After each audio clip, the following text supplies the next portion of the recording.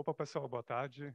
Então, a gente vai estar dando início ao colóquio do Instituto de Física, aqui da Universidade de São Paulo. E para apresentar nosso speaker, I'm going to invite the Professor Marco Leite to give the proper introduction to Professor Steve. So good afternoon. It's our great pleasure to receive here at the University of São Paulo, Steve. So Steve is a physicist from the University of Melbourne, working at the Atlas experiment at CERN. He is the webmaster of the Atlas public web page, so he's responsible to convey the work of almost 5,000 physicists in the experiment to the general public. He's also the contact for diversity and inclusion of the Atlas experiment, and has been twice appointed as the Atlas outreach coordinator. Steve is also former chair of the International Particle Physics Outreach Group, on-site coordinator of EU summer student and research semester abroad programs for American undergraduates at CERN, and advisory board member for the QuarkNet. QuarkNet is the outreach network on the United States. In his spare time, Steve fronts the Kenet's Blue Blend, the group behind the Atlas buggy music. He may tell you a little bit more about it in his presentation. So thank you, Steve. Welcome to São Paulo. Okay, thank you very much. I think I'll just speak with this, so I'll let you have that. Okay, so welcome everybody. Thank you very much for the kind invitation to come here. I've always dreamt of coming to São Paulo one day when I was a young child, which is centuries ago. We had an exchange student from São Paulo. So I had known the name when I was very young, São Paulo. I had no idea where it was. Now I know. So it's nice to be here. I want to thank the students for coming here for this. You're not breaking a straight line here. This is a good idea to come because I think communication, especially during strikes, is extremely important. Communication is a very important part of our lives. And so I'm going to talk to you a little bit about that. I put up here that this was the importance and urgency of science education and outreach. I was invited once to go to something which was way over my head. It was a strategic management society. And the person who invited me, Marcus Nordberg, he was our resource coordinator for the Atlas experiment at CERN. So that takes a lot of strategic thought to build a device like that. And he's a member of the society, and he invited me to come along. And I was pretty much lost, but I always remember this 2x2 matrix. And there was importance and there was urgency on that. And I was told very clearly, forget 3 of those squares and just remember that 4th square. So I'm saying here that this is both important and urgency and urgent. These are people who probably many of us going into science tried to avoid. It's the public. They're very nice people though, and I urge you to get to know them sometime when you can.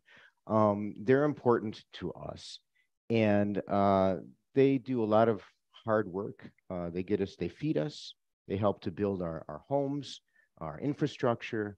They protect us. They do a lot of very important things, and they work very hard all day long, as we do, but hard work. And they might, I would expect, from time to time, ask this simple question: why? Why should they, who work so hard all day long, give a little part of their salary for us to play around with particles, to do something as esoteric as fundamental research? Why?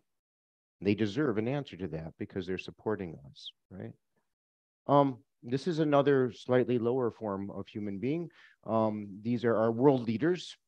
They're important nonetheless. They have to make big decisions that affect all of us, and we respect the difficulty of those decisions. It's amazing how similar these look for democracies, at least all around the world. They have, we hope, an important question that they're asking themselves, and that's how much. And that's, how much of all these, they have to take care of a huge number of constituents, need to make sure that everybody has what they need, that they're healthy and they're surviving. But how much of that should they dedicate to fundamental research, science research? Important question.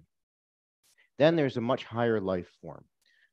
These are students, probably the highest life form. I hate to say this, but it all goes downhill from here.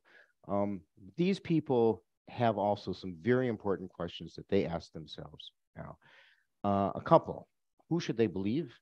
There's a lot of stuff out there, a lot of information out there. And what to do? What should they do with their lives? How should they dedicate themselves for the future? What are the answers that they all see?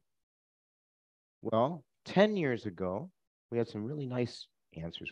Actually, now it's 11. There was this nice seminar that happened on the 4th of July in 2012. It was a wonderful, wonderful time. Any of us who were involved in particle physics at the time, or anyone in science at the time, was excited about this.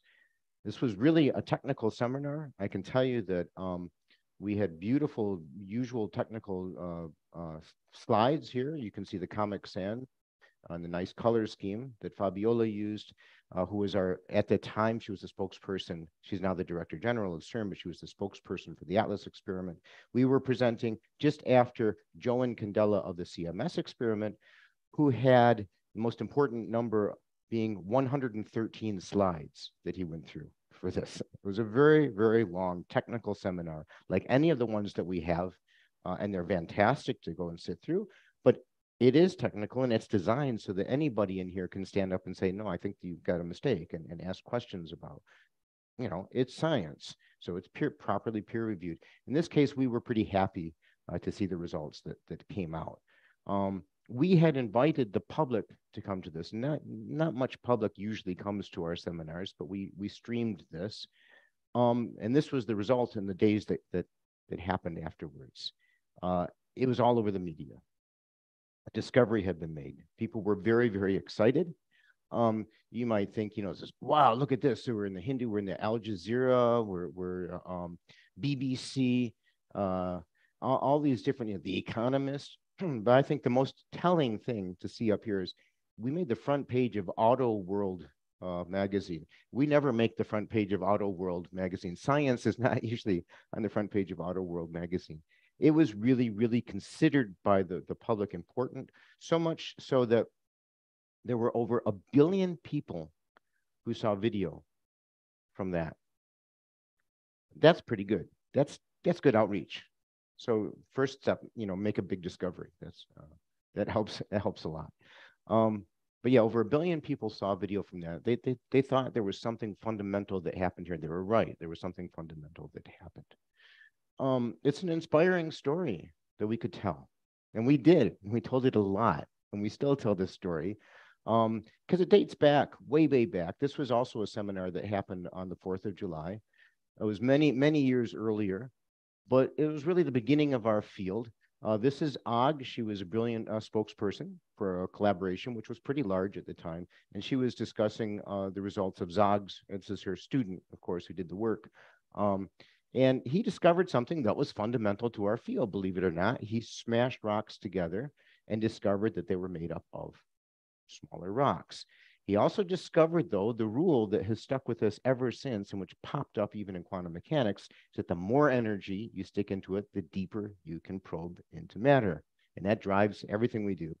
Today, it was really groundbreaking research, I would say, at the time.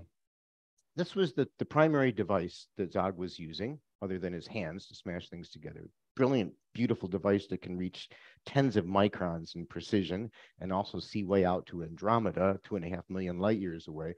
It's a wonderful device, but we needed upgrades to go further. So we built upgrades. We started with optical microscopes. We then went up to, we found out, well, Zog said higher energy, so let's go to electrons. We went to electrons, we got to higher energy. We could see hairs even on this guy here with amazing, amazing resolution. And then we started to look at other means to look into matter. And this is a wonderful thing. It's still around at CERN. If you get to CERN, you can see this in our sort of graveyard of old particle detectors. It's all right now covered in brush because we've neglected this while we were building the new science gateway, which is fantastic. It's going to open in another week. But this is still here. This is the Gargamel bubble chamber, and it discovered neutral, flavor changing neutral currents turned out to be really critical to our field. It helped us to discover weak interaction. But we started to learn that you could look at, say, cosmic rays, or you could bombard targets with a beam and see what was going on inside. This was fundamental. From that, we started thinking, if we can make collisions of beams, we could get to even higher energies. And so we started to do that. This would be, I think this is actually PS, but the SPS came about, and we were able to start finding out things, and those flavor changing neutral currents that we saw in the bubble chamber, we could actually measure them precisely, and we did that as time went on. And so we learned bit by bit. The nice story to tell the world. We went to higher energies, we started to probe deep inside, and we started to learn things. What did we learn from all that stuff? We learned, what we're made out of. There's the hair that you saw there. Well, it's actually made up of cells. And then we probed inside and we found the molecules that made up the cells. And then we got inside the molecules and we found atoms inside there. And bit by bit, we got to the nucleus. We saw the nucleus was made up of protons and neutrons. I'm giving you that this is all the particle physics right here. All done. You don't need to take these long courses. I don't think this. Everything's here. But then we went further, and 50 years ago or so, we started to realize that we had quarks inside these protons. So we got to a point where we thought, and this has happened in the past, we'd gotten down to what was elementary, the elementary particles. And we were able to write this all up in a nice, simple table of elements, which is something we like to do. And you can see that we had this set of material particles here, the fermions, and we had the bosons. Just statistics tells you the difference between the two, but these are the carriers of the forces, and these are essentially what things are made up of. But in fact, you only really need the guys on the far left here. The up quarks, down quarks, electrons, you can make a cake. You have up quarks, down quarks, and electron, you can make a cake. You can make anything. You make a planet. It's all you really need, because these are stable. Why are they stable? Well, these guys are exactly the same, charm, top, exactly the same as the up quark, but much more massive. Very strange. We don't know why. I told you, they're elementary particles. We have mass because we had lunch, right? So there's energy inside us. Most of our mass is binding energy. It's not these guys. These guys take up very little mass inside us. Even inside a proton, the up and down quarks are a very small amount of the mass. It's the strong nuclear force, that energy that's binding it together. So these guys here are what's important. These guys are more massive. And this just struck us as this is all very strange. Why would an elementary particle have mass? The actual real questions came when we started to understand this weak nuclear force, because these guys have really big mass. We were used to photons, which have no mass, right? They can go very, very far, and they go at the speed of light.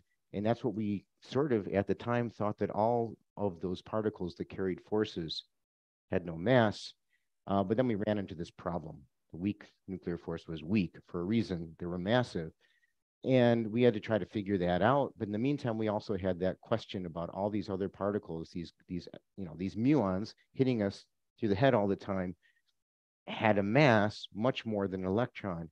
Why? They're exactly the same thing, but more massive. So we had this sort of big question. This guy, well, not just this guy, Peter Higgs, also Francois Englert, Robert Brute, came up with an idea to try to explain this mass, why elementary particles have mass. They explained that symmetry was broken in the very, very early universe. The symmetry before this, even before I was a student, everything was massless.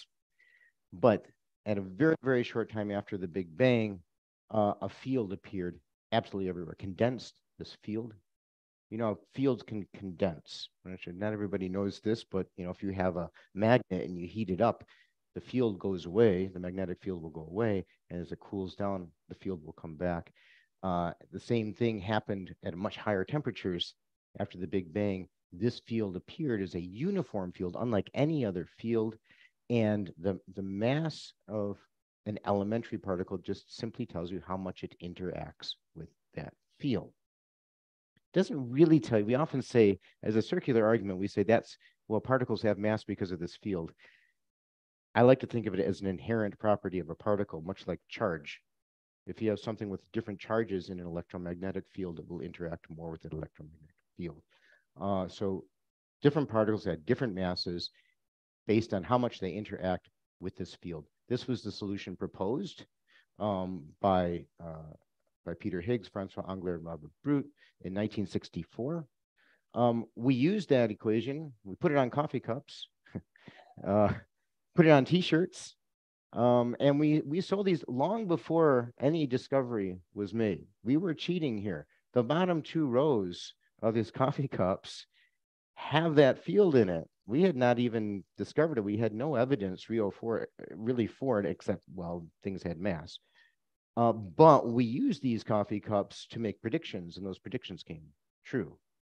Amazingly. I mean, the top quark to me blows my mind, because we knew we didn't know just what its properties were, what its charge was. We knew what its mass was from all the constraints of this cup before we had found the Higgs field. So we really believed in this thing when we set out to try to show that it was true. We did that by building this. So this is my home. Well, I'm actually over here somewhere, but this is outside of Geneva, Switzerland. The border goes somewhere all around through here. In fact, all of these guys happen to be in France. Atlas is in Switzerland, but there's no lines. In fact, you don't see this from the air. You'll see some buildings. If you land at the airport, you can see the building which houses LHCb. This large tunnel is 100 meters underground, roughly. Ground is not perfect, but roughly 100 meters. In fact, the ground gives us a bit of a challenge because it's at a slight angle. The Jura Mountains are here and the lake is here, so it's got a few degrees there. So this whole ring here was built at a slight angle. And at 4 different places, we collide protons together. And that's where we put our detectors. We want to see what's going on in those collisions. So Zog is at work at each of these places. And we like to see what comes out from that. These are the beautiful, beautiful devices at those places. You've probably seen these before. Many of you have. Every single one of these experiments is outstanding. They have the size is hard to explain. This guy is one I work on, Atlas. It's the largest in volume. CMS is twice the mass just because of the construction, the magnets that are used, the material that's used. These 2 are really kind of like the most powerful lenses on the microscope. You can really think of the LHC as a microscope. They're the most powerful lenses. And these are more specialized. Alice is designed really specifically to look at heavy ion collisions, and LHCb is try to understand the asymmetry of matter and antibody. I'm not going to go into detail on much of the physics because I want to get to education knowledge, right? But it's good to know this. So finally, in 2012, after only a couple of years, that was really surprising for us. We thought it would take longer than that. We were able to see several signals here. Here you can see these are Higgs candidates, right? We never know. Heisenberg will never let us know exactly what these are, but these are Higgs candidates. This is before electrons. This is 2 photons in CMS. And we made the discovery, of course, statistically. Today, you have just enormous signals that you could never neglect. This all right here is the 4 lepton signal, and it's even grown since then. Most importantly, it's really, really well verified now that the Higgs field is the Higgs field. Okay, this is how much the particles interact with the Higgs, and this is their mass. And there's this beautiful line. It's a logarithm. That's what made it such a challenge. But I mean, look at them fall perfectly on that line. So if they have a higher mass, it's because they're interacting more with the Higgs field. That's been made very, very clear. We will have enough data at the end of this run probably to nail down the muon, The lighter ones are much harder to get. And we hope at some point to see the Higgs also interacting with itself. That's something we're looking for, because the Higgs has a mass. It interacts with itself. Okay, so there's some physics. But, so this is all this great story that we could tell. And we told this story after the discovery. People were happy, and the truth was the truth, and that was great. But things have changed since back then when we were building the Large Hadron Collider. And now, when someone looks out there to see what's going on in the world of science, they'll see this. It's kind of a shame, but this is what's out there. Okay, I know we try to hide in our bubble, but that's what's out there. Horrible, horrible things. And they're being said by people who are very influential, even world leaders, believe it or not. I also, I have a lot of empathy for Brazil, because I also lived in a country with a world leader who was, well, not leading us in the right direction at the time. And they really, really hurt science just by saying things. And that's really hard to recover from. It's always much easier to be negative than to be positive. It's much easier. To try to rebuild trust is really, really hard thing when you have someone who's just saying words against it, saying that this science is fake. Look, there's a snowball, so therefore there was no global warming. What fires? I don't see any fires in the Amazon. This guy, unfortunately, had a very predictable, unfortunate end to his life, as he tried to show that the world was flat. Well, I'm not going to go into more details. You might recognize people are not on there. If this is another really sad thing to do, but if you go to YouTube and log out, so it doesn't know who you are, your past search background or anything, and do a search for CERN, that's what you see. And that's a challenge. She's great, science girl. She came to visit, and I wish there were many, many more like her, because there's a lot of people like this putting a lot of garbage out there about what CERN is and how we're going to destroy the planet. I mean, I thought we already proved that we didn't destroy the planet. We turn on the LHC and the planet's still here. But people are still convinced that we're doing some very evil things there. So who created this mess that we're in? Well, there's this guy, really nice guy, Tim Berners-Lee. And he did a lot of work. And you can see his wonderful machine here in 1989, 1990, around when that was happening. I really remember at the time I was at CERN, and they showed me this little application where you could hit tab to go from different hyperlinks to hyperlink, and then hit return if you wanted to go down one of the hyperlinks. And it evolved since then. I think it's going to catch on. But that's not really fair, right? He made a tool that was really useful. It allowed us to communicate what its design was for, scientific papers and all of that. And now we have everything we need. I can travel around the world and find out how to get from the airport to here without any problem. It's all here, even know where I'm at on that map.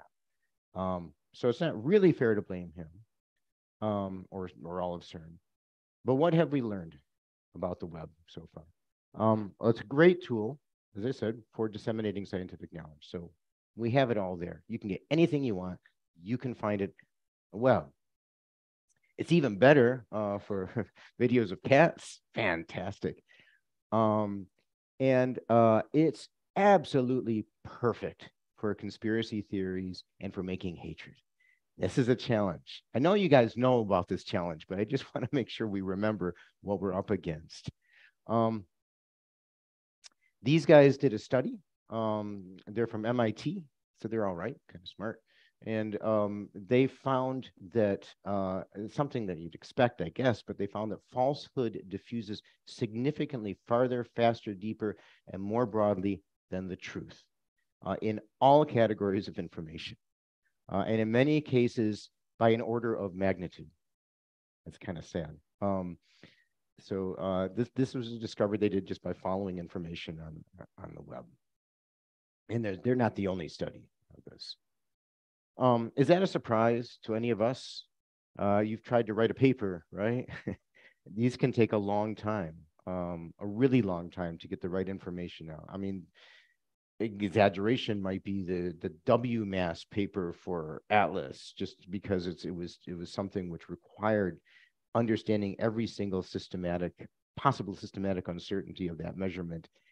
It was years and years using the same data that we'd taken early on to get something out which was really, really high precision. It's not easy. You know, you come up with an idea, you go and you look for a signal, maybe you see something.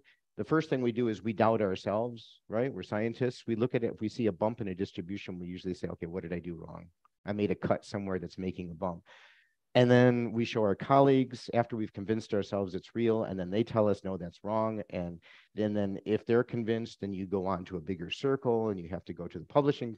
And then finally, if your entire collaboration agrees, and we have 3,000 authors in Atlas, and CMS is the same, then you can submit it, and then it's going to hit people from other experiments who are going to read it. It's a hard journey to get something out, but when we publish, it's the truth.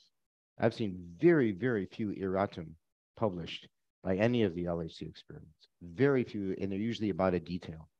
There's just hardly, there's no paper retractions that you can see anymore. They're very, very well checked. On the other hand, there's other ways to get communication out instantly. And so it's not really a surprise that lies get out there much more quickly. People want simple answers. They have problems. They want a simple answer. You give them a simple answer, they'll be happy with it, and they'll go. But in our field, our problems are complex. These are future plans. I don't know if you've seen all of these. These are mentioned in the European strategy that was put out several years back. We have some great ideas for new colliders. And new detectors to go around them. Linear colliders here, CLIC would be at CERN. ILC has looked at different places. Japan, the US have looked at that. China is getting into the business and looking into building a collider. I think it's great that they're coming along with that. There's the FCC. It's a terrible acronym, Future Circular Crater. Some people use F for another word, but it's big.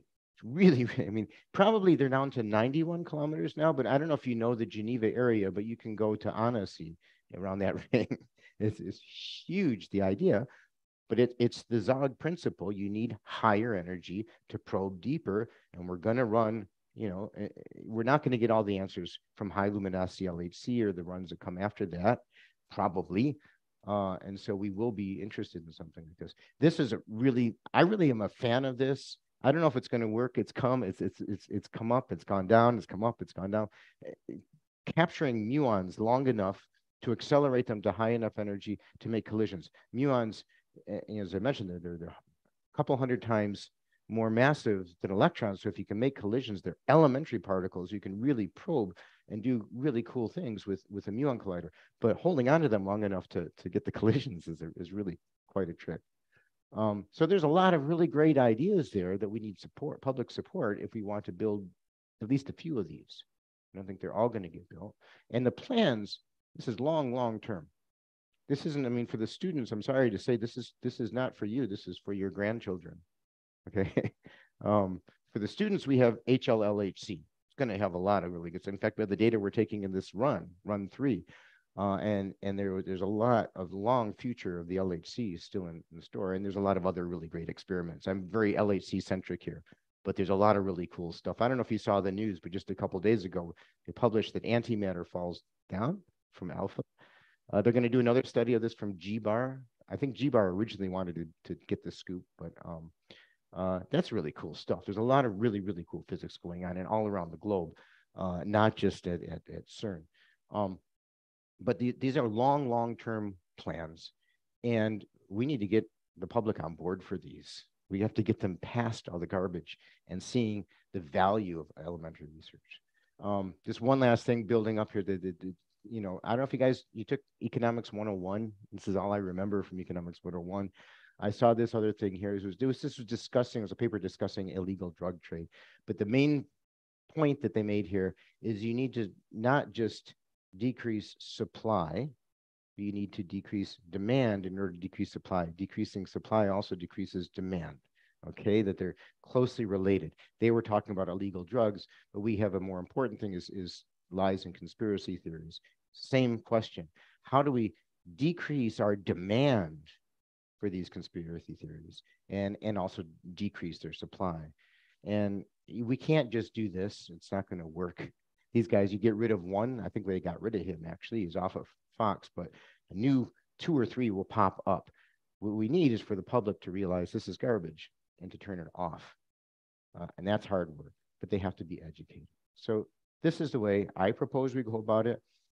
Education, outreach, and communication are the best ways to really reach in and try to decrease the public's demand and students' demand and everyone in between for these conspiracy theories and lies.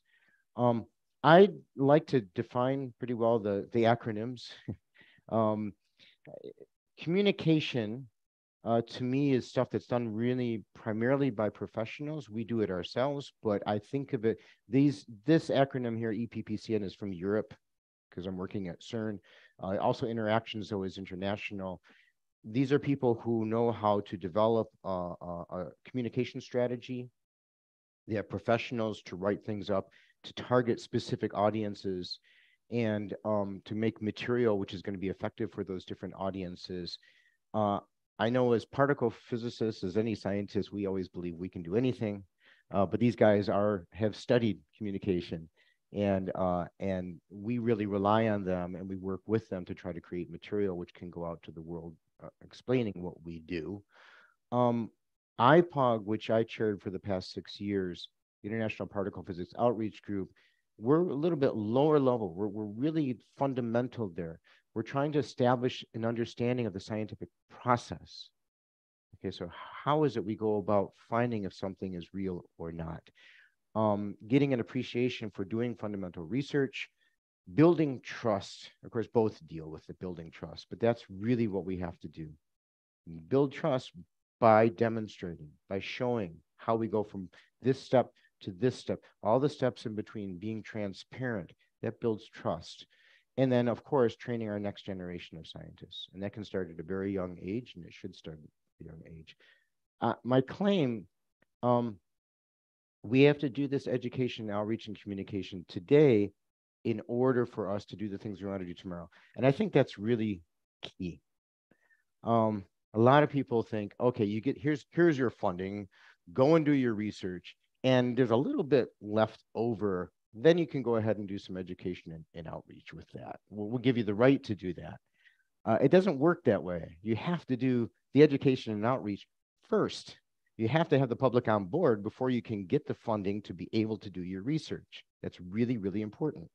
And so I flip things around there, and I think it should have a higher priority. So just an introduction to IPPOG. This is going to be IPPOG centric because I chaired it for 6 years, and I think there's a lot that we do in there. There's a lot of other ways to do education and outreach, but we have a lot that we're just sort of a network. So we're a network that's comprised of researchers, people who are doing active research now, but also people who are teachers or people who are communicators working together so that we can sort of learn how to build material that is useful. We're a global network. When I say, so there's 40 members at the moment. We've been increasing. We have 33 countries, six major experiments. So there'll be international collaborations. There's 4 experiments on the LHC. We also have HAWK in Mexico. They're an international collaboration there as well. We have a couple associate members. So an international lab. So international labs can be a member. If they're a national lab, like DAISY and GSI, who are both in Germany, we don't want to give too many votes for one country. So they're associate members, but they participate actively. We organize global activities, and I'm going to talk to you a bit about these in a little bit more detail. And then we also support local activities. So if we're doing something, if you have some festival you want to go to and to do some education and outreach, we can provide some expertise, some material, maybe some translation, because we have people from many, many different countries. And we help to kickstart activities. We expect things to continue by the people who are doing the work. It should be done locally. This is our current membership. Our last member to join was Mexico. I was there last fall. I think it's great. Brazil has been a member for some time. I think it was 2018 when they signed. Many of these, actually most of these, were members before, but it was informal. If someone wanted to join, they just joined, and we all got together and we met. At a certain point, we tried to make it formal. People signed an MOU because that gives them more support. Now, I'll explain that in a little bit. But here you can see, I forgot to mention Bell too. That's the other experiment I didn't mention there. So this is who we have now. The Baltic states, they're in green because we've already tacitly approved them, but they have to figure out which funding agency is going to sign. You have to have somebody with some money to sign the document. It's not a large amount of money that we're talking about here. The most amount of money is paid by the ones with the highest GDP, like the US, and that's $5,000 per year.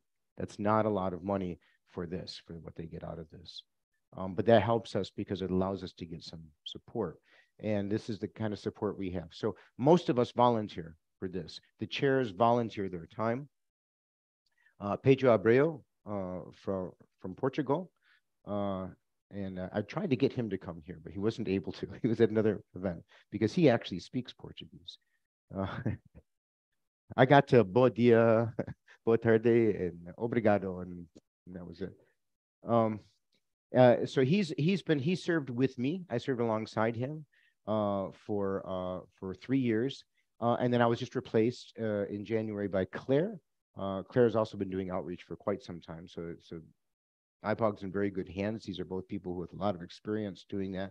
But their job is basically to steer things, just make sure that all the people doing the work have what they need. And that's a challenge.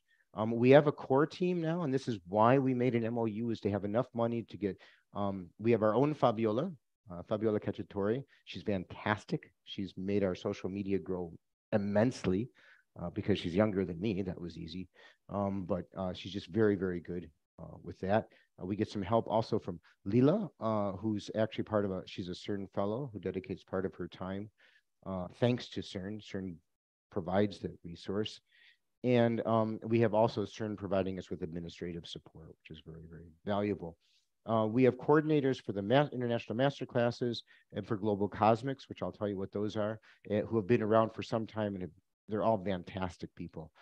Without Uta and Ken, none of this stuff would exist. And I'm sure Ken has been down here at some point. He goes all over the place doing master classes. We have some organizational bodies, blah, blah, blah, but it's stuff that you need to make something work, right? We have steering groups. Our most recent working group, I was very happy we added one on inclusion and accessibility, just to try to see that we're hitting not just many countries, but within a country, a bigger variety of people, and making sure that we're just accessible to everyone. And we're just in the early stages here. But this has popped up all over. I don't know if you've seen this, but it's happened in the experiments. It's happened at the laboratories. It's a key phrase because there's probably some resources for that, but also because we've learned that that's a very, very important thing. We know this by international diversity, right? We've always known this. Those of us in science working in international collaborations realize very quickly the value of having people from all over with different opinions, different social backgrounds, cultural backgrounds, even linguistic backgrounds. Their ideas are important to bring to the picture, but you shouldn't leave off, for example, our field in particle physics forgot about women for a long time. We're at maybe 23% now at CERN. It's pathetic, and we're working on improving that. So that's part of our need for diversity.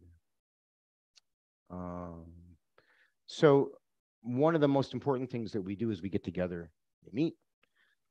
These are really hands-on, fun meetings. We show off our stuff, the things that we've built, the new cosmic ray detector that we built that's cheaper and that works better. We discuss different ideas, best practices. This is our wonderful group here. Many of the leaders from the different countries are there, as well as whoever's around who wants to share what they're doing. We invite people to come in who we know have given, like this guy here, a very animated person, is a teacher who rides his bike across Europe, down Africa, across Canada, crazy Canadian guy, but he came to show off how, as a teacher, all the different things that he's developed. And so we learn from them and get their input. Our last meeting we held in the spring was in Sofia, Bulgaria. So typically every other meeting is hosted by a member state. Not yet Brazil, in case anyone's interested. I would be interested if Brazil wanted to host us. And, we have a variety of different meetings of all these groups. We also did a public event. I love doing this. This is my favorite thing. I did a music of physics public event. Something that just can draw in the public. You let the public know, hey, we're here. Sorry that we're using up all your bus seats while we're in your city, because this happens. You have like 500 people going to one of these major conferences. It's nice to add some public events so they know why you're here and have a chance to ask questions. So whatever you can do. Music of physics was a nice way to answer questions, but can be simple. It can be a screening of a simple film like Particle Fever, and then answering questions. So we have public events as well. And this is just our wonderful looking people sharing their best practices and a little bit of fondue as well. Oops, too fast. This is just to show that, of course, we're on everything. Mainly because of Fabiola Cacciatore, but if you just look for IPPOG or IPPOG.org, you'll find us on pretty much everything that's out there, even doing TikTok.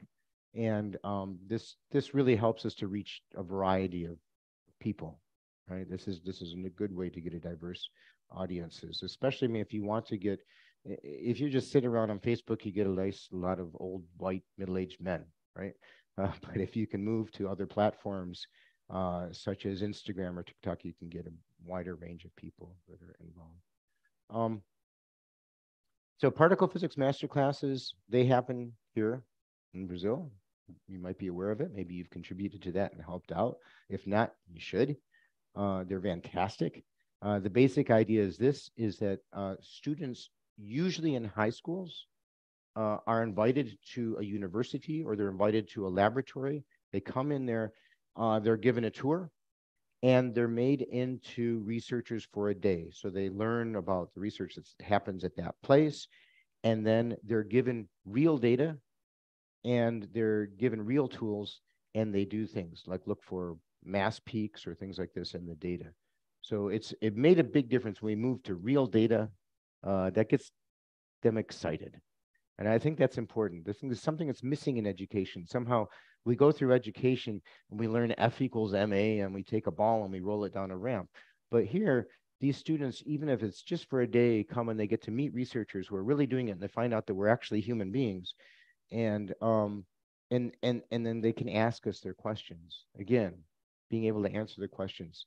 So this is really good, and it's really great for us because you have to answer tough questions when you do this. So they do the analysis, and at the end, they get to be part of an international collaboration because they have a worldwide video conference where they connect with each other and they share their results with each other. And our numbers now from the spring are almost back to the pre-pandemic numbers. It took quite some time, but now I think we're going to expand much further because we also have connections now that are Zoom only, in addition to having it in person, and that did work in a lot of cases. So, and we've also expanded the different types of master classes we do. So I think we're in the stage of expansion, reaching out. We want to get these numbers somewhere up around 8 billion would make me very happy. If we could have a total of 8 billion people taking them, then that'd be good. We usually start out on the International Day for Women and Girls in Science. It's usually, I think, the 11th of February. This past year was we did it on the 10th because that was a Sunday, or for some reason it was worked out better. And this is really nice because we get role models for them, and we have a lot of really good role models, very, very bright scientists who can talk to the students. And we have moderators who help out as well. Here's Clara, Particle Clara, if you want to see TikTok. She's doing a whole lot of them. I really like what she does there. I should mention this because this was really rough for us. A few years back, I got invited by the International Association of Physics students to talk with them. I told them about master classes. They got very excited. So I remember talking to someone from Armenia, and then there was someone who was from Ukraine, and they said, hey, let's do this in Ukraine. Let's do it. And we did it in Kyiv, I think, the first time, and it worked pretty well. It was all Zoom because of COVID. but they planned the next year to do it in person, to do it in Kharkiv, and to do it in that classroom. Unfortunately, fortunately, this happened before the master class happened. So we had to stop that completely. This put us in a difficult situation because we already had plans all over the planet, including St. Petersburg and Moscow, as we always do. And we had to make a decision. The decision that we made was that we're not going to do them there.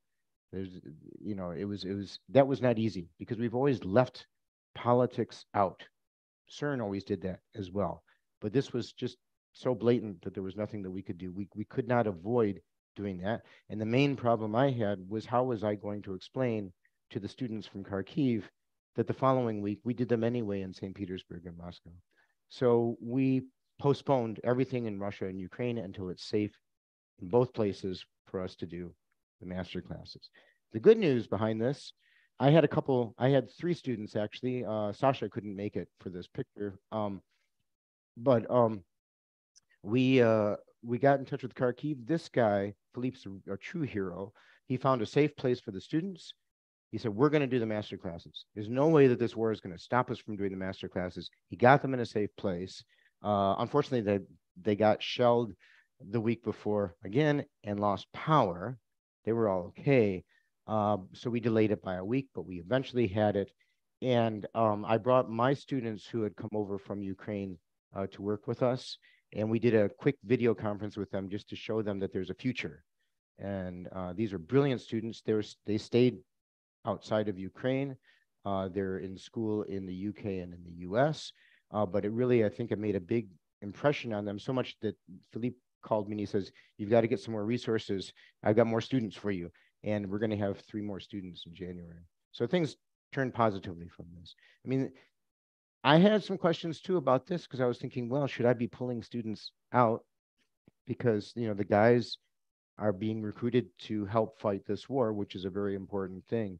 But you need to have people who are ready to rebuild that country as well. And so I think that these people are going to be the leaders rebuilding the country. Another initiative called Global Cosmics. This is another global initiative that reaches all around. We have an International Muon Week.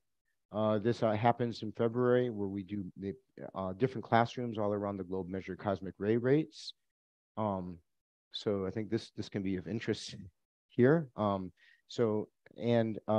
It's run by QuarkNet in the US. It covers all around here. You can see the different cosmic ray detectors that were involved. This was also in Italy because Sabine, she comes from INFN, and they ran a lot of students through a lot of different schools with cosmic ray detectors. It can be simple detectors that just do counting, or something more complex to look at showers, for example. Global Cosmics also has an International Cosmic Day in November, and where other students and teachers get involved in this from around the globe. Another activity that's worldwide, it's very simple for high school students. They get data from Atlas and CMS, simple distributions. Here, you would just have, for example, phi and theta, and they look at that, and then they can talk about it. Why is there a bump? Why does this have this shape to it, for example, in theta? Phi, we expect to be pretty flat, but they can talk about efficiency and things like that. So this does a measurements over 24 hours, and they do video conferences that go around the globe. So these are just some of the things that are done. QuarkNet is a very strong partner of IPPOG, it's a member, in fact. Finally, and this is a great program that's done at CERN, Beamline for Schools. It targets high school students. They submit ideas they're going to have access to a beam and targets and detectors, and they submit a proposal, a tweet of intent, and we get stacks of these. And people from IPPOG often are contributing to try to look and to help to translate and to talk to them about how to make their ideas a little bit more solid. We had 3 winners this year. The DAISY has a team, and I think the teams came from Pakistan, the US, and Greece, I believe, this year. So we just help out with this. This is mainly a CERN initiative, but we help out with that. Other things that are going on that actually IPPOG really doesn't necessarily play a role in, but helps to support if we can. Virtual visits. We just did one yesterday to a classroom in Rio, and that was very nice. These students just stood in line and asked questions for over an hour, and you just have to have someone over here. In this case, I was over there actually. This crazy teacher who was in Ghana at the time who took the picture, but I had the opportunity to be underground and just talk to them, you know, and it's fantastic the questions that they ask. So, and then other things you can do, you can do outreach anywhere. I think and I think it's important that we do it not just anywhere, but everywhere. This was a festival in the Czech Republic, a music festival at this old, incredible, beautiful looking place. I mean, these blast furnaces are still there, and some of them have been converted and have restaurants around them. You can't do much on the inside of a blast furnace. This is turned into a theater here. So this is actually expands, you know, when you put liquid in it. I couldn't tell you all the details of all this, but this is basically a steel making place really on the east part of the Czech Republic. But it is an incredible music festival. It has like 7 stages going on all the time. Famous names come there in the summer.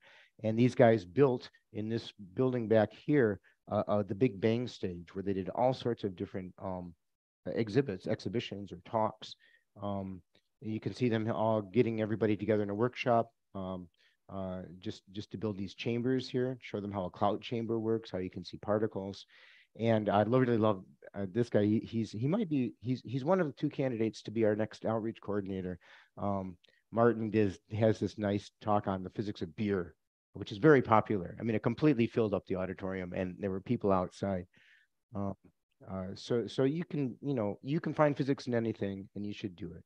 And I just conclude with these different ideas is that even this works. And I loved it when this came out. I think this is one of the coolest things. The book is just pictures, but there is a code on it that you can scan, and then it has an explanation for whoever's the babysitter. So it's really, really nice. Or you can just chew on it if you want to. It's up to you. So I just I do want to show you this little serious thing here.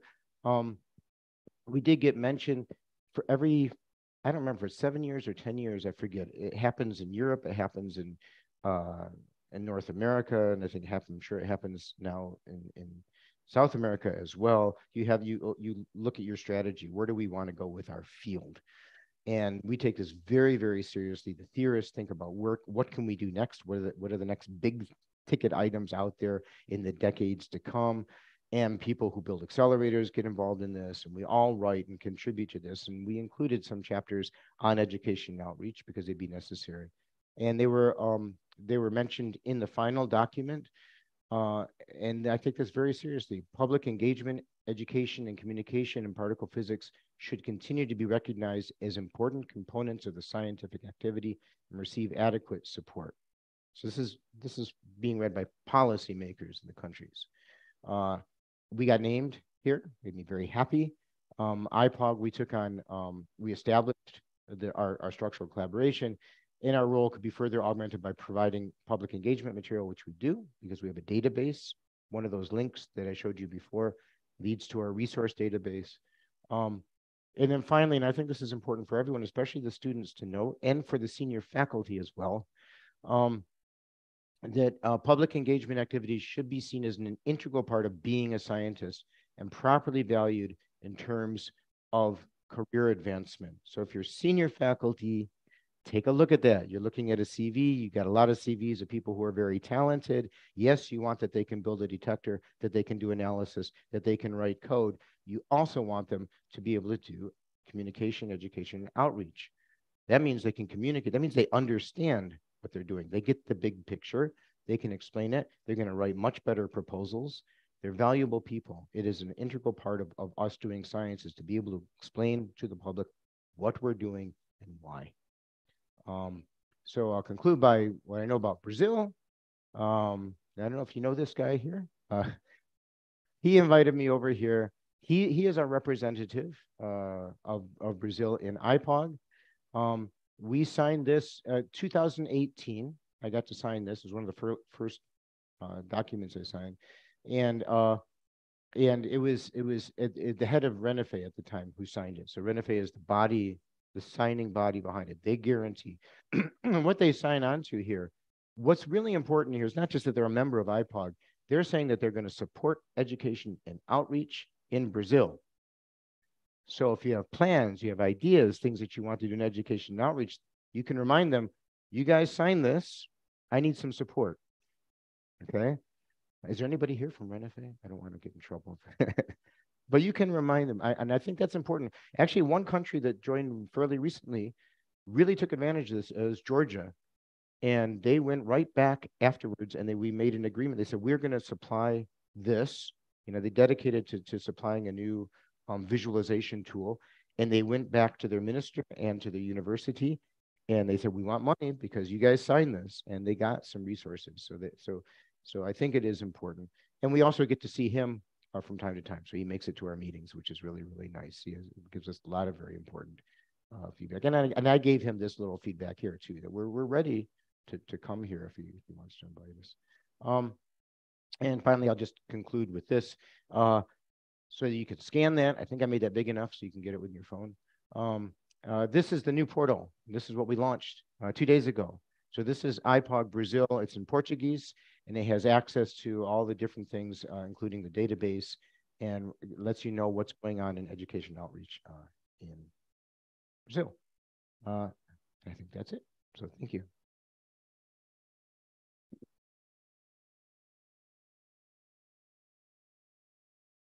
So the session is open for questions. Hi, congrats on your presentation. My name is Rebecca. I'm a grad student. You talked about the importance of talking to the public about who we do, about scientific work. Mm-hmm.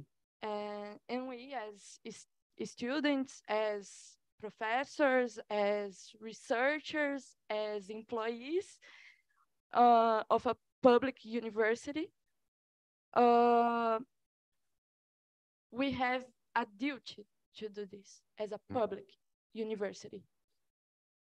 But what do you do when the university itself has a policy of hiding data, hiding data transparency, has a policy of masking data? Okay, I don't know which data is being masked, but you change that, right? Your students, you change that, get that fixed. If there really is something that's not transparent, and I know you guys are active, I saw you. So I think it's great because I mean you have the faculty giving you your full support, right? They would like there to be more faculty as well. I don't know any details behind what you're saying, but of course, transparency is extraordinarily important. Everybody needs to be transparent, and so maybe you can tell me later on what's being hidden. But yeah, it's true. We need to be transparent in everything that we do. Okay. Other questions?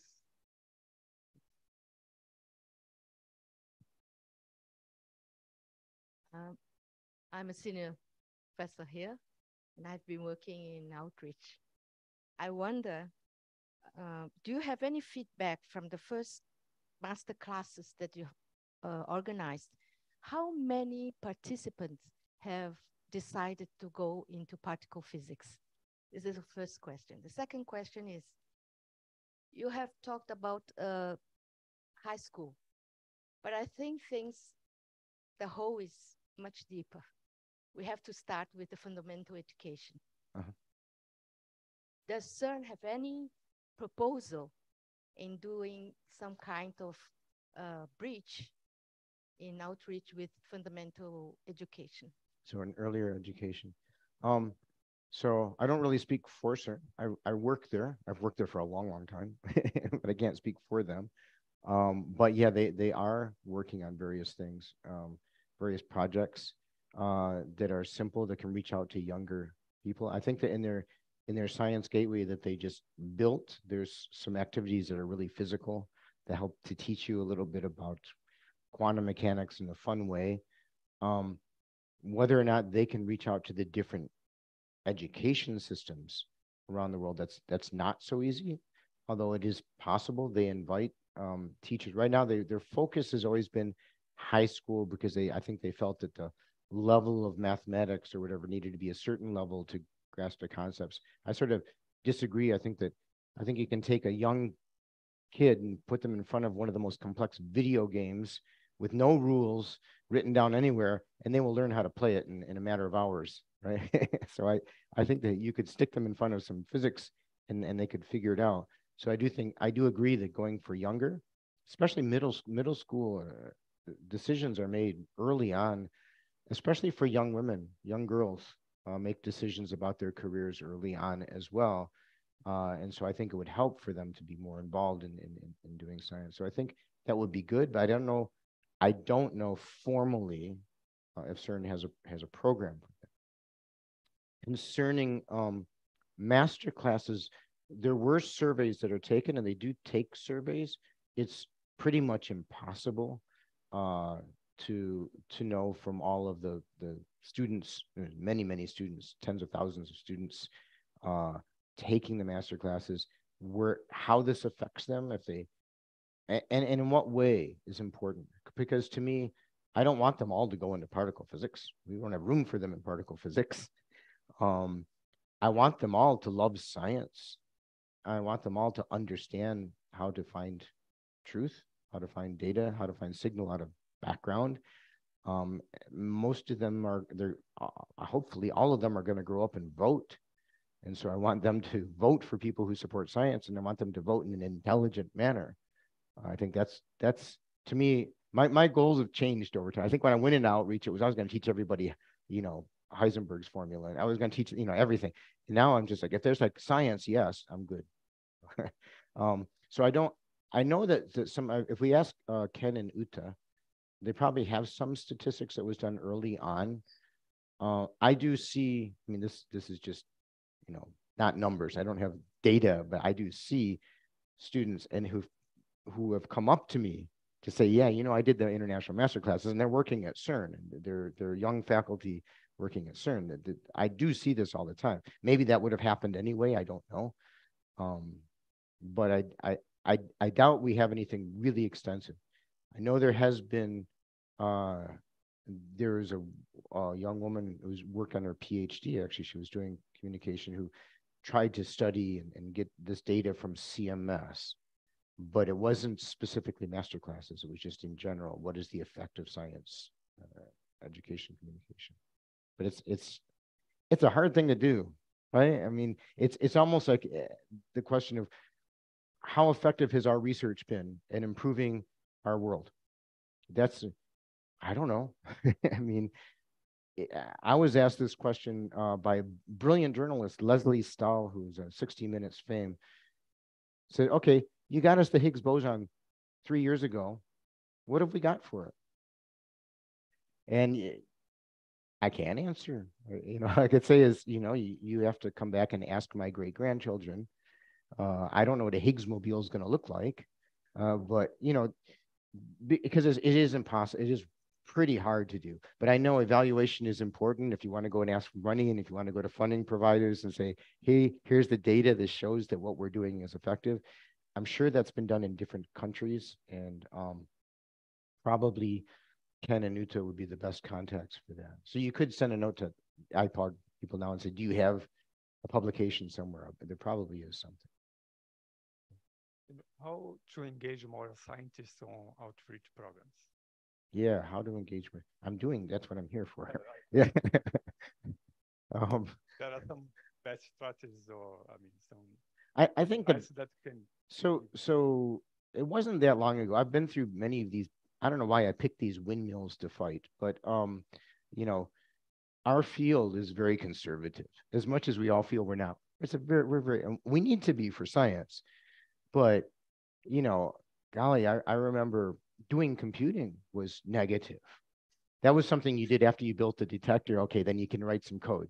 You hack that together. I mean, now we've gotten to the point where there's a huge conference that's at 600 people or so every year called CHEP. It's Computing and High Energy Physics, and it's dedicated to trying to come up with better ways to do computing. Nowadays, and also in the other major conferences, there's usually some session on computing advances. When we did the iCHEP in 2012 in Melbourne for the discovery of the Higgs, I asked simply, can we have a session on outreach and education? And of course, Jeff Taylor, who's my boss, he just, oh yeah, sure, of course. And so we did that, but it hadn't been before. It was never done before, and we got that, and that was nice. And I noticed bit by bit, all the conferences start to have education outreach. But what was useful, as your question, was not those parallel sessions, because often that's just the choir talking to themselves, but plenaries, is getting a plenary, because then you have this auditorium full of 600 people. So much of this talk actually also came from a plenary talk. Then you can talk to people about what is out there and why they should be doing what they're doing. So I mean, I don't know any other better way to do that. Sure. Other questions?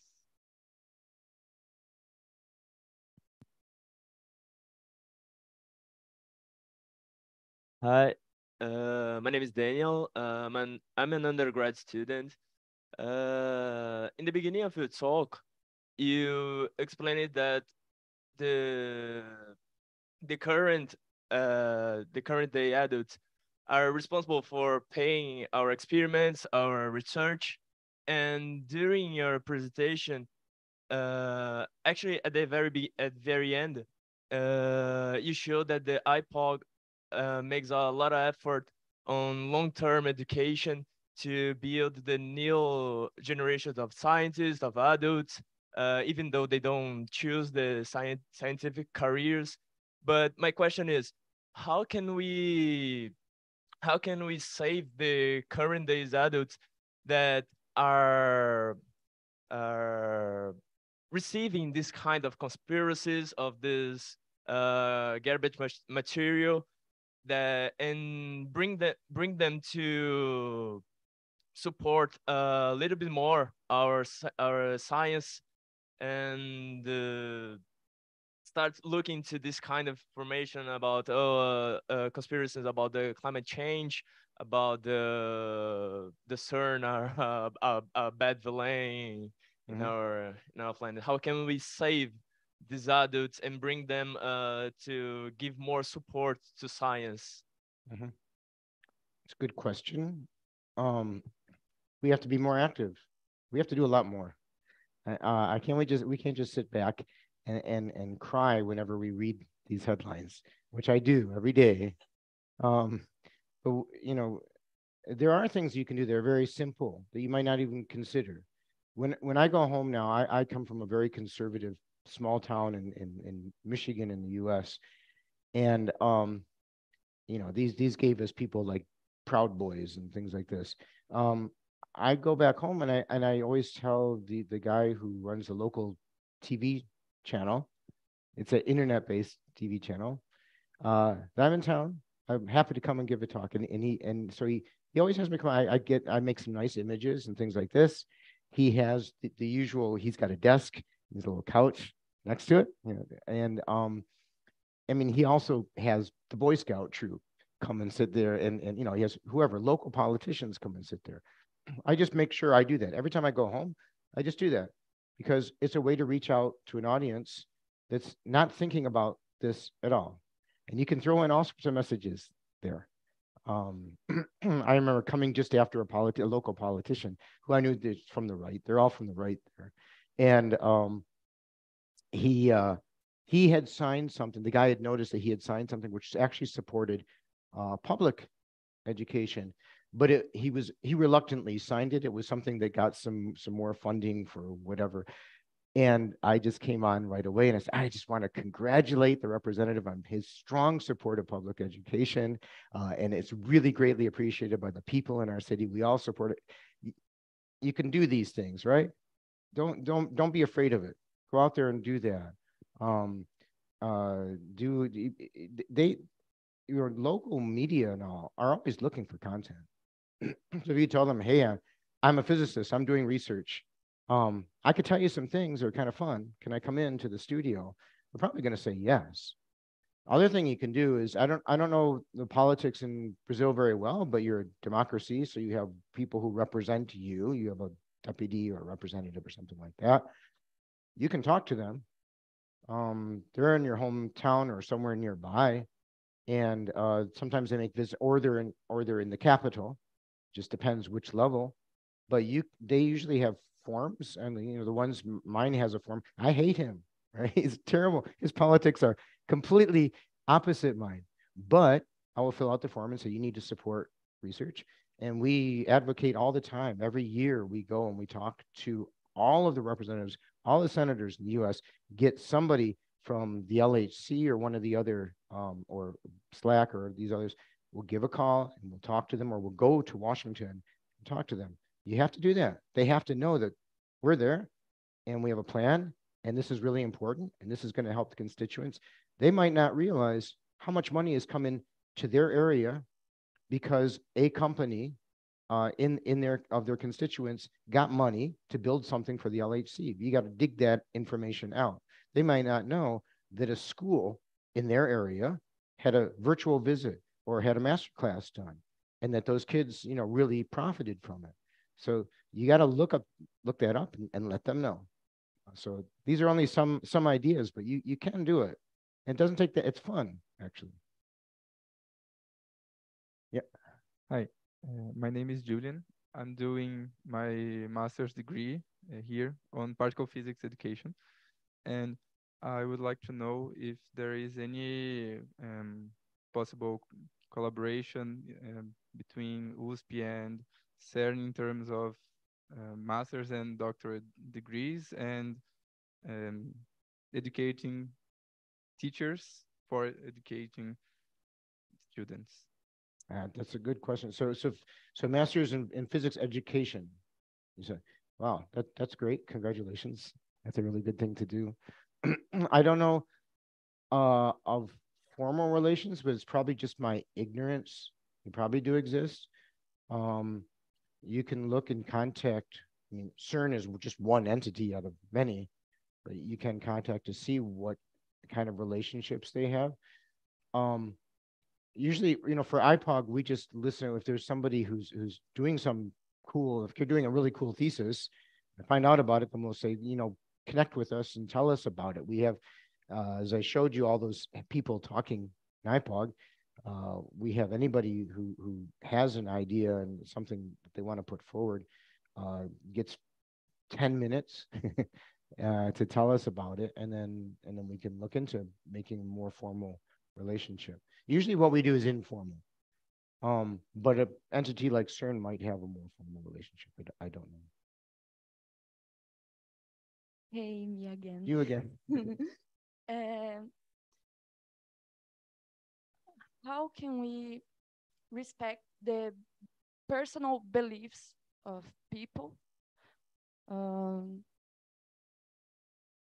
while we are communicating science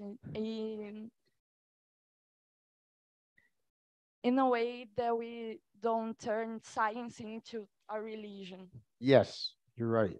That's I think it's an art more than a science that you have to figure out with time. I've run into all sorts of different things like this, which are interesting. I was in I think it was Romania, and it was a music school, and there were fairly young students there. I think they were elementary students. And after I'd given my whole talk, and I like to show like dark energy and dark matter and all this stuff. And hold on a second, let me just try to clear my voice.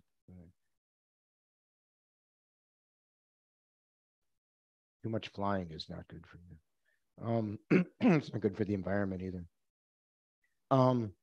And she asked about dark energy and what is its relationship with chi, and I had to be very quick on my feet there because this is a teacher in front of her classroom. You cannot embarrass a teacher.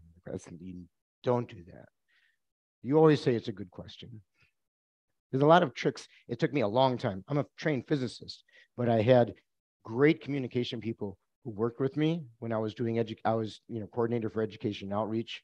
Claudia Marceloni was our communication officer for a while. I think I still have whip marks on my back from her teaching me.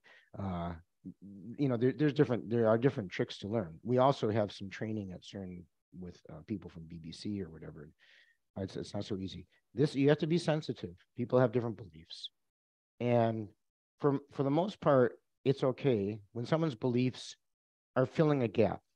I mean, religions and all these different ideas are just because you have some gap in your knowledge and you want to fill it with something. People aren't happy with there being nothing there. As a scientist, I'm happy with it. I think that's great because that's an area we'll have to study. I just leave that. I just don't know. I'm happy to say I don't know. But there are a lot of people who don't want to say I don't know. And they'll throw in whatever. And you have to respect that. What you can't respect is an opinion. Okay, so on data, on reality, okay? And I'm pretty harsh on that. I was talking on in Australia, there was a network of reaching out to rural areas, very cool thing in New South Wales. And some student in the classroom there asked, he said, what's my opinion of global warming? And there I had to be not too sensitive. I said, my opinion is completely unimportant. It's anybody's opinion on global warming is unimportant.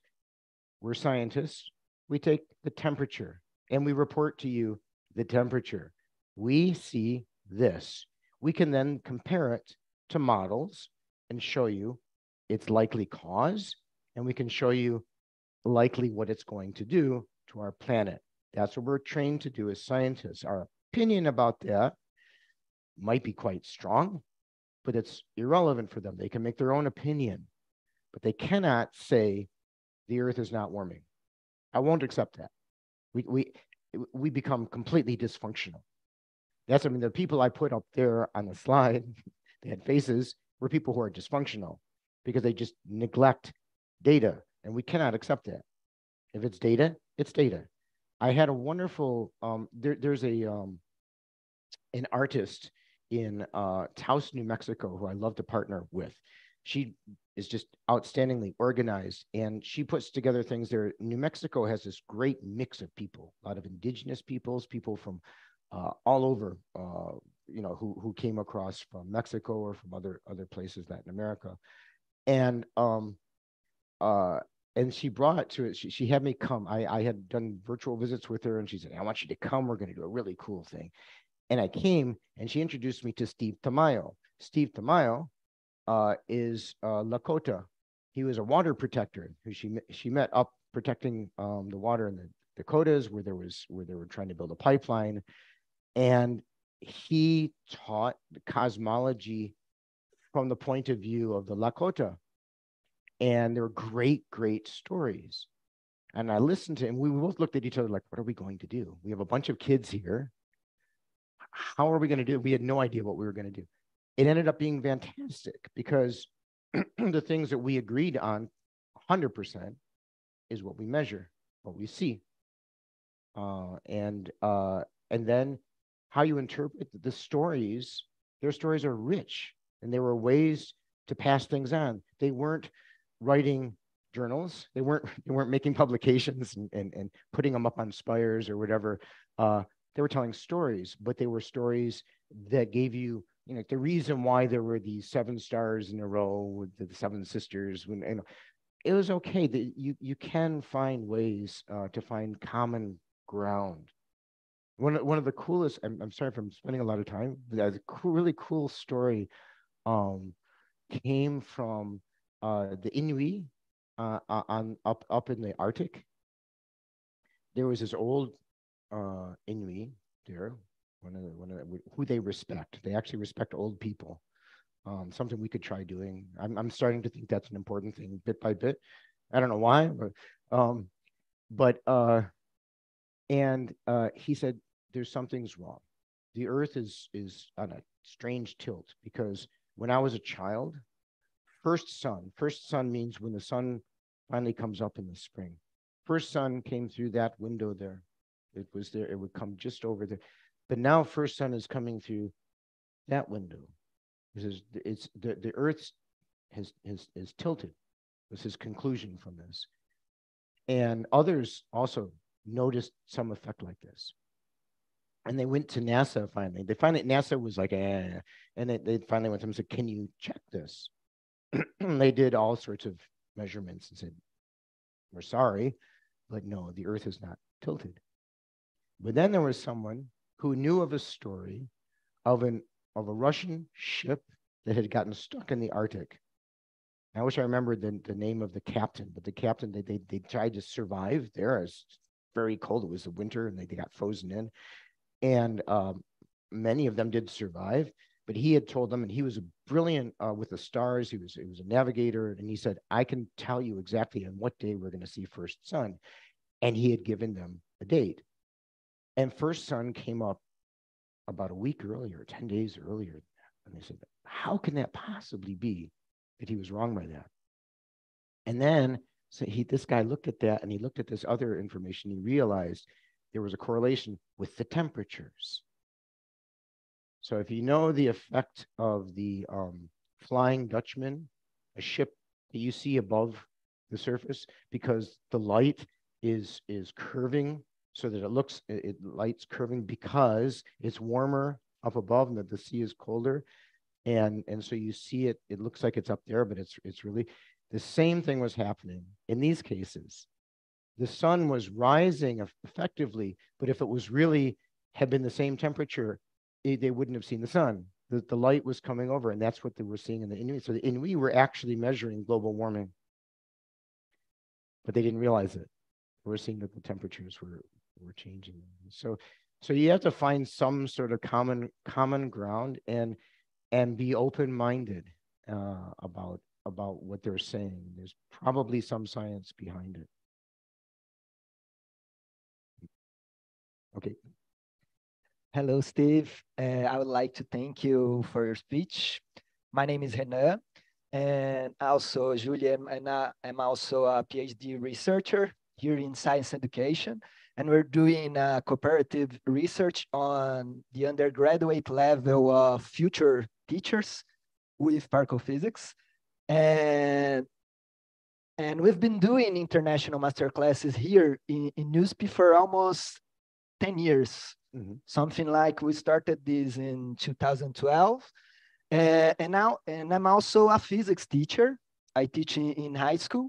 And I bring almost 10 students for the last 10 years. Mm-hmm. And these 10 students for the almost 10 years, we have 4 students who are here, studying physics. And the master classes was the major thing that make them to do physics here.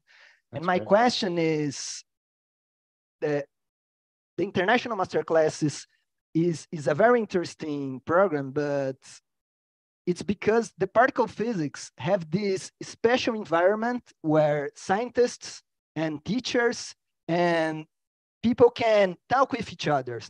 We also have an international outreach group organizing this.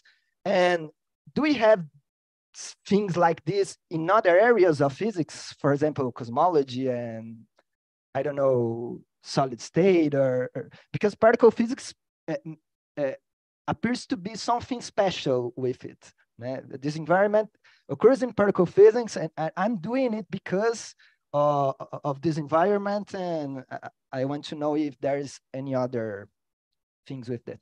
Yeah, I had that exact same question when I started out 6 years ago. I thought, okay, I think we should reach out and find out the international biology outreach group and the international chemistry outreach group and those doing different types of physics. And I looked and I did not find much. There are some doing outreach in different things. There's a group that's specializing in gravitation because of gravitational waves. and they're just starting up. iGrav, I think they call it, or something like that. But we work closely with them. In fact, the guy starting that up is a member of IPPOG as well. So there are topics that work. I don't know what prevents others, other than that we have this unique environment that we're international. To build particle physics experiments, we have to be international. We're not going to get that funding from just one country alone. And that makes our environment completely different, so that we can do these programs together and we can try to provide an umbrella. And it's a topic that's conducive to doing. But I would think any science topic, you could make some sort of masterclass on it. And I don't know why, or maybe I'm just ignorant and I don't, and there are other things out there. I mean, there are some great people on the web. YouTube's got plenty of stuff, and there are really good communicators who are out there doing little experiments and demonstrating physics and things like that. But I don't know if they're actually bringing those experiments to classrooms around the globe. That would be nice to see. I don't know why if we're the first and why, or if there are other things going on out there. But in my 6 years, I never found anything that was equivalent to what we have. Does anybody know other physics outreach? I mean, obviously other topics can be done. But one of the big advantages of particle physics is we're on the cutting edge, right? We have these new accelerators and there's science, and the important thing that comes into the picture is the excitement.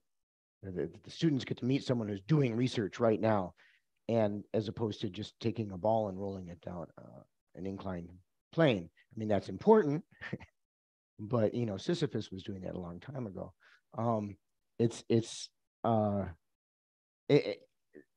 sure like NASA has programs, or ESA has programs too, because it's exciting to meet an astronaut is a great thing. You need something. I think that just sitting in a classroom learning F equals ma, gets old after a while. But having someone who's doing research or talking, even if it's over Zoom, talk to you makes a big difference. I don't know if that would work in chemistry. Maybe it could. I don't see why it wouldn't.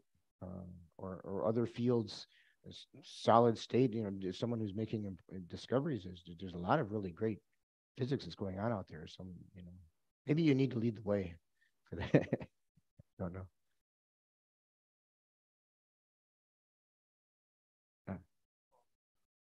And then we'll go online.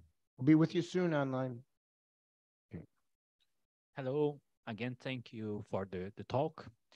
My question is, before me, Caetano had asked how to engage scientists in outreach.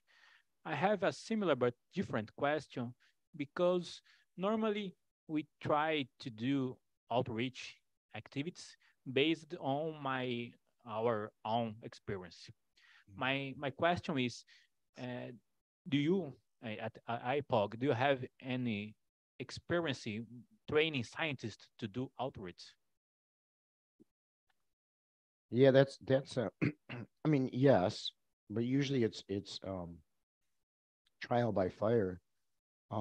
We bring new researchers in to do master classes all the time, and so they usually start out as just sort of mentors or someone who's there to facilitate, and then they eventually start doing it. We're training people all the time to do visits, virtual visits, and things like this. This is a very, very common thing to do. Sometimes teaching your colleagues to do something is hard, because obviously they're an expert. Why would they listen to you? We all have that disease, right? But was there another part? Maybe I'm missing part of the question. It was just if you have a regular program by training the scientists to do outreach. Yeah, having a regular program is a good idea, and that was brought up to me earlier as well.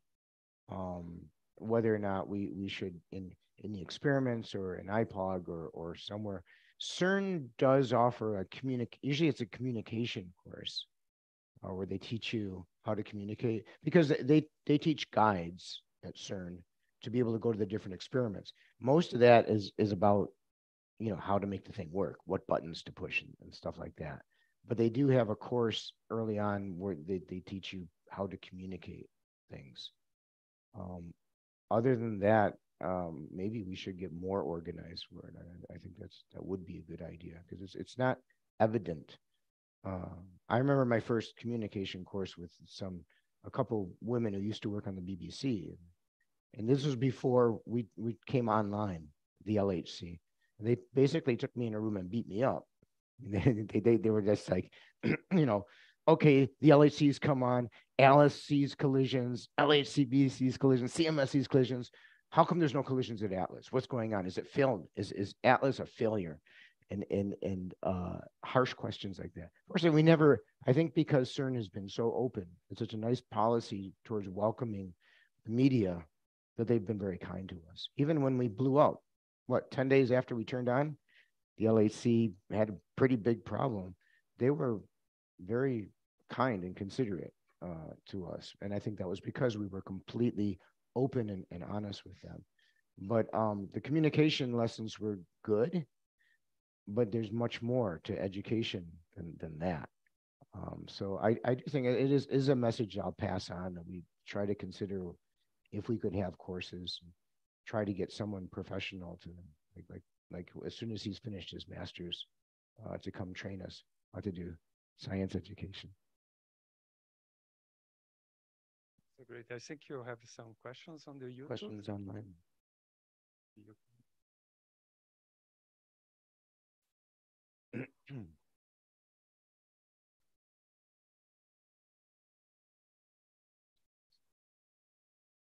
Oh, here. Okay, so Mariana says, boa tarde. Boa tarde. Sometimes I feel that scientists have a tough time communicating science because they feel that in order to get people to understand what they're talking about, they have to lose rigor in the content. What would you say about the need for language adaptation or giving up a little bit of rigor? I totally agree. we especially scientists who teach, they want to give the whole story, and you can't. But you have to learn to read your audience and to see that the audience is paying attention and they're getting something out of it or not. So it can depend. Some really want the details, but in many cases, you need to give a simple, accurate but not precise. That was the lesson that I learned. Be accurate. Don't say something wrong. But you don't have to give the whole precision unless they ask for more details about how something works. I agree. Scientists, but we learn that by trial and error. I mean, I completely failed my first public talks, or my first public, talking to a middle school kid. I think it was one of the first. I think my nephew asked me to come to his class, and then I was terrible. I remember being terrible. But bit by bit, you learn. We did a virtual visit. I usually like to talk in one of my talks. I talk about this.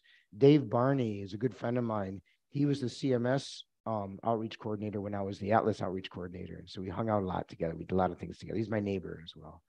And we were doing a virtual visit. I invited him to come over. We did a virtual visit together to Seward, Alaska. And there were these middle school students. And one of those students was very energetic. And he said, I don't get it. How do you measure what you can't see? And I mean, at the time we were sort of talking about dark matter and things like this, and I gave some sort of mediocre response about that. Then I've spent decades since then thinking about that question. That question is fantastic. That's what science is.